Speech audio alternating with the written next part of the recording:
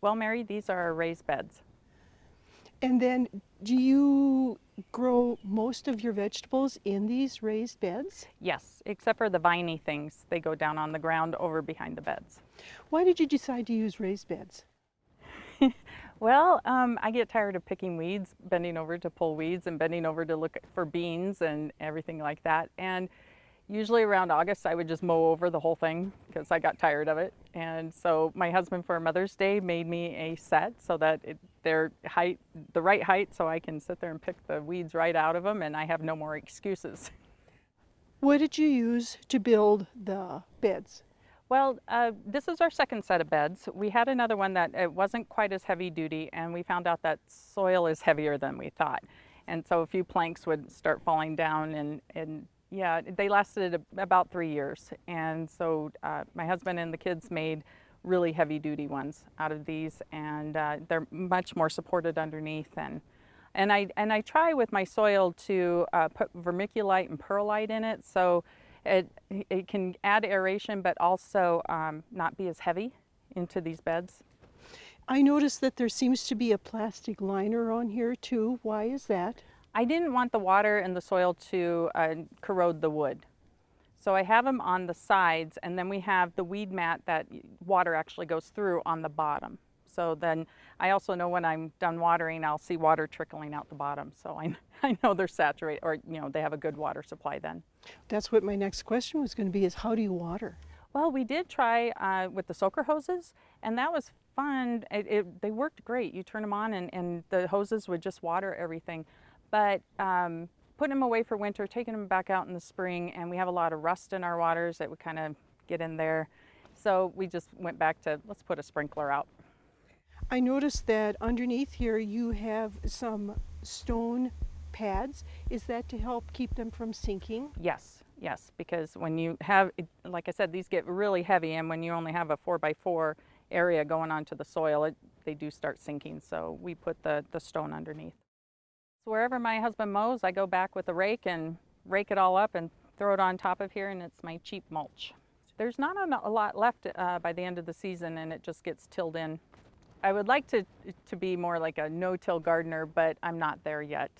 What we do here is the next spring we'll add more compost and maybe a little bit of Miracle Grow, and then I just take a trowel in my hands and start. It's fun playing in the soil in the beginning of spring, and just mix it all up. How do you fertilize the beds? When in the spring, I'll add the compost and the Miracle Grow.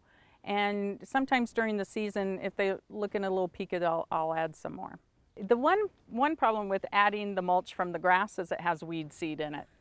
So it does, but I mean, really, all I do is this, and it's gone. So it's pretty easy. It's actually kind of, getting away from everything, come out here and just pull a few weeds. Are there some plants that do better than others in the raised beds? Yes, I don't put potatoes up here.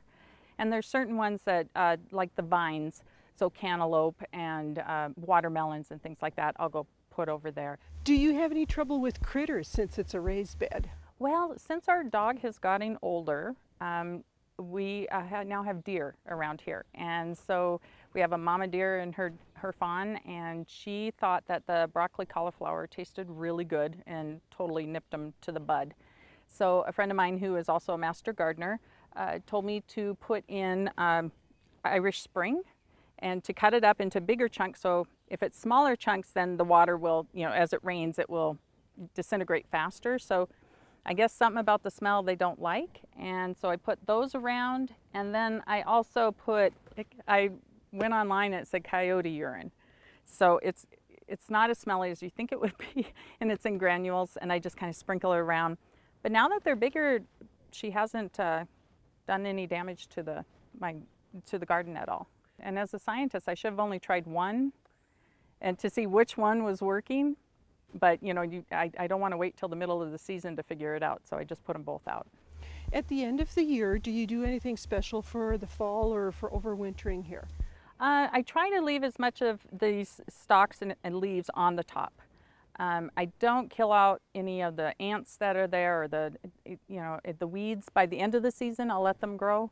because their roots are really good at structuring the soil, and they add a lot of microbiology to the soil. And so I try to not really touch it in the fall and winter. And in the spring, then I dig them up and start again. That's why I said I'd like to try no-till, but just not there yet.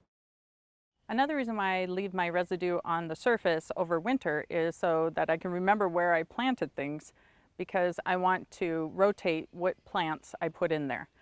I know that I need to rotate through these beds, and I've seen a lot better results when I do that. Because they're raised beds, do these warm up faster than the ground? That's a good question. I would think they would, but I've never stuck a thermometer in to find out. I'm a soil scientist. I should try that. How early do you usually plant your beds? Some people start everything inside, like their peas and stuff, and I'm more of a casual gardener, a hobbyist. So I will come out here around Mother's Day, a little after Mother's Day. So for a present, my husband and the kids take me out to buy all my plants and everything, and then that's when we plant them. But this year, that was a little early. And so I had to replant, and then the deer came by and I had to replant again. Jesse helps me with getting them ready, like putting the compost in and more vermiculite and just kind of, lightening up the soil and getting it ready. But the rest of it I do myself. He has another 20 acres he has to take care of.